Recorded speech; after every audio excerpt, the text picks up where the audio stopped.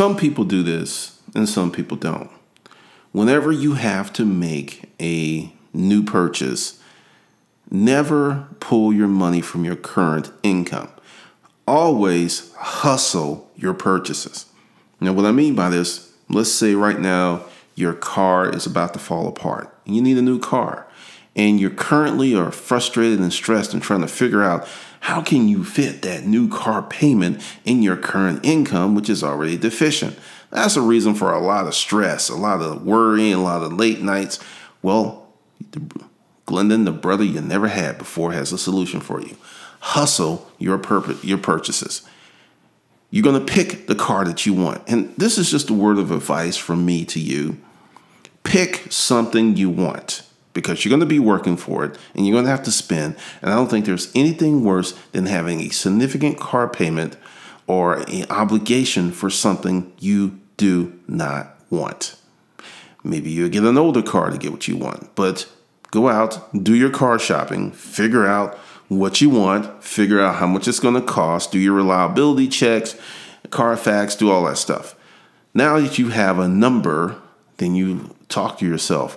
What can I do to make this lump of sum money, like say it's 6, 7, 10, maybe 15 grand? Maybe you can hustle up 5 to 7, which will, give you equity in the car if you have payments, and you can pay it off quickly.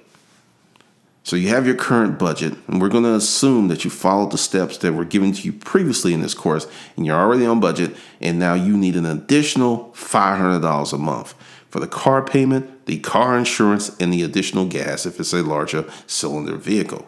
So you have a number of 500.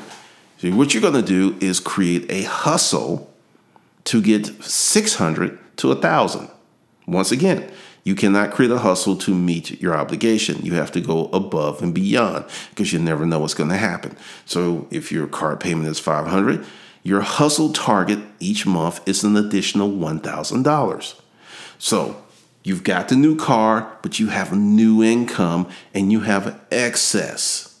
Let's say you need a washer and dryer. Recently, I bought a washer and dryer, and I was doing some shopping. Do you know, and if you're renting to own, what I'm about to say is really going to piss you off, you can go to Best Buy and buy a brand new entry-level washer and dryer set with free delivery for roughly $600. $600 to $700. Yes, free delivery, taxes and everything. Whereas you're paying $50 a month, or maybe $60, or no, I'm sorry, it's not a month. It's like $25 a week or something like that. So you might be paying $100 a month. Whereas if you could save or hustle up, you could have had that thing paid for. Let's say you want to go large. You want a house, and you're going to need $20,000 to $30,000. First of all, you better get your income and your budget set. You have to do that because the house is definitely going to be more money. And you need, like I said, 20, maybe 30,000. That's your target. What can you do to create an additional $20,000 to $30,000 a year? Now, see, this is what's really fun about this.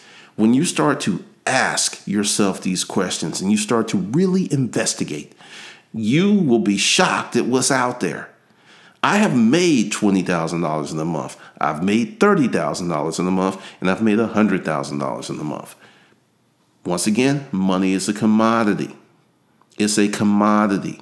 Don't look at it as this scarce, precious thing that it's not. Money is often dirty. Money has cocaine on it.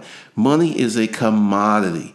And with it being a commodity and with it being everywhere, the secret sauce is for you to figure out what kind of value that you could give to the world to get the result of the significant amount of money that you want for your house. What can you do? That's it. And from this point on, you will always hustle up your purchases. You want a brand new television?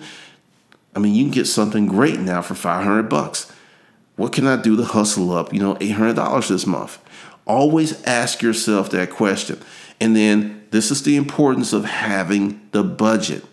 Stay on budget, because then you can realize additional money. When you do not stay on budget, you can make $200,000 a year and it will get sucked up and you'll be like, what happened to the money? Man, I'm broke. Because you're not spending on purpose, you're not living on purpose. And that's one of the problems. But this is your task. Create a list of 10 things that you need. Maybe you need a new car. Maybe you need a new computer. Maybe you want a television. 10 things.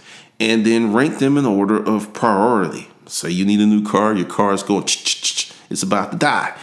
The car is going to be number one, because if you don't have a car, you can't go to work. You can't go to work. You can't get those results. You can't get those results. You can't get that money. So it's very, very important. Then you will sit back, take inventory of everything you know how to do, everything you think you can do, and start hustling. That's right. Hustle up your purchases. Get busy.